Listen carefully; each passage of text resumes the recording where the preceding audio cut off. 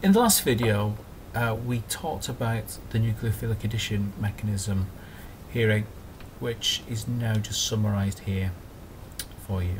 Okay, so we've got a cyanide ion attacking the electron deficient carbon of a carbonyl. It breaks the carbon-oxygen double bond. The electron pair from that covalent bond from the pi bond goes to the oxygen. This leaves us now with a carbon-oxygen single bond. The oxygen has got a negative charge and a lone pair of electrons, and that attacks a proton which is added to the reaction mixture at the end. And not forgetting that the cyanide has now attached to the carbon of that carbonyl. And so we are now eventually left with this molecule, which is a hydroxy nitrile compound. In this case it's 2-hydroxy propane nitrile. What we said was there is 4 different groups attached to this carbon in the center, so therefore we have a stereo center. So we must work out what would happen in terms of what stereo center would occur. So if we just scroll up here, what we can see is the answer is we actually get a mixture of both enantiomers. Okay, here we've got one enantiomer, the nitrile's pointing up, the OH group is pointing towards the plane of the mirror, the methyl group's pointing away, and the hydrogens, well, it's coming out of the plane, but then the hydrogen's pointing away, going back into the plane of the computer screen. The enantiomer, the opposite chiral center, still has the OH close to the mirror, the CN vertical, and the methyl group pointing out this side to the right, and then the hydrogen pointing away to the right. Okay, so why is it that we get a mixture and it is an equal mixture of both enantiomers? So what is going on?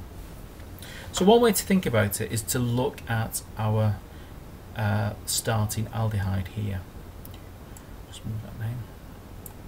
So our starting aldehyde here, we've got the methyl group pointing out towards us, the hydrogen is pointing away from us. Now it's quite difficult to visualize that the hydrogen is actually going away into the screen. So what I'll do is I will take this molecule now and start to rotate it. So we can rotate it in a number of different ways. We can make it go back to front, up and down, side to side. And this is really what's happening in solution all the time. There's enough energy at room temperature to make the molecules be vibrating and swinging around like this.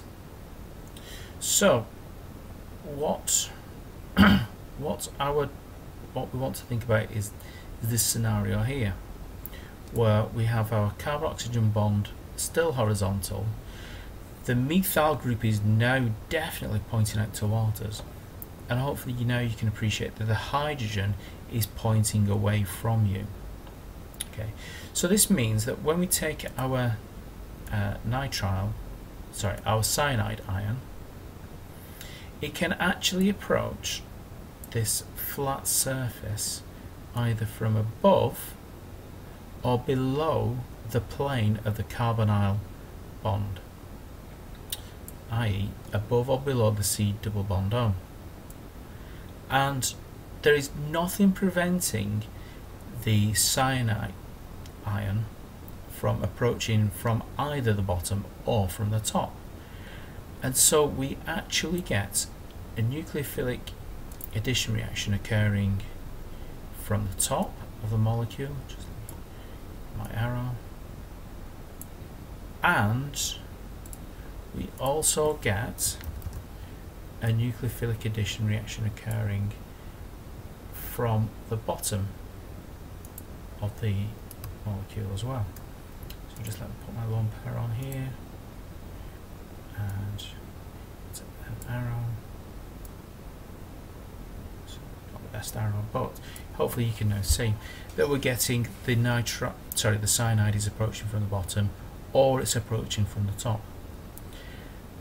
And I'll just make it a bit clearer for you. Okay, when we get the cyanide ion approaching from the top like this, and the methyl group is pointing down this way, and the hydrogen is pointing away that way, then the carbon-oxygen bond will move down into this position here, and so we end up with this enantiomer. As I said before, there is an equal probability of the this cyanide ion attacking from the bottom, and when it attacks from the bottom, it gives us this enantiomer here. And so we end up with an equal amount of both enantiomers, so we have got a completely racemic mixture. Okay, so happy studying, and yeah, we'll see you soon.